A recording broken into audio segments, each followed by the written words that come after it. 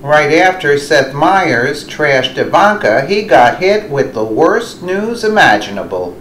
Seth Meyers hosted the Council of Fashion Designers of America CFDA Awards on Monday. Like many leftist entertainers, he couldn't resist pulling out some jokes at the expense of President Trump and his family. And when he did, he got the worst news of his life. Nobody laughed. It's incredibly awkward to watch. But not a single person in the audience thought his jokes were funny. Here are some of his lame jokes.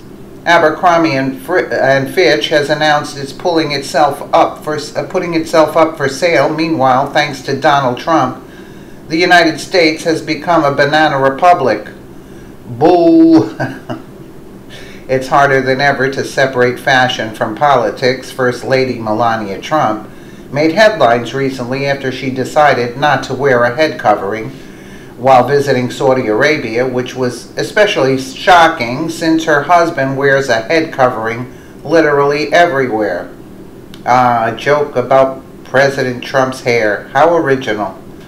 And finally, big year of fashion designer Ivanka Trump. I've heard her clothes are flying off the shelves in Nordstrom.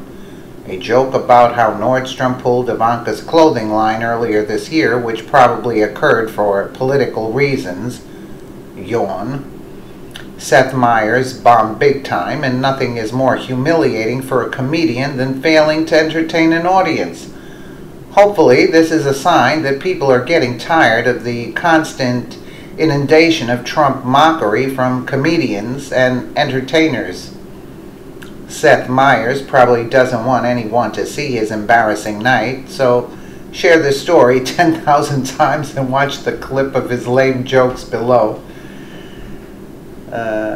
McDermott's tweet, host Seth Meyers on Melania skipping the headscarf in Saudi Arabia, shocking as her husband wears a head cover literally everywhere. Nobody laughed at Seth Meyers' Ivanka joke. Hashtag CFDAA Awards pick. Let's take a quick listen. Maybe after fashion designer Ivanka Trump, I've heard her clothes are flying off the shelves at Nordstrom's. Yeah, really exciting. He bombed big time. Let us know what you think in the comments below, and thank you so much for watching.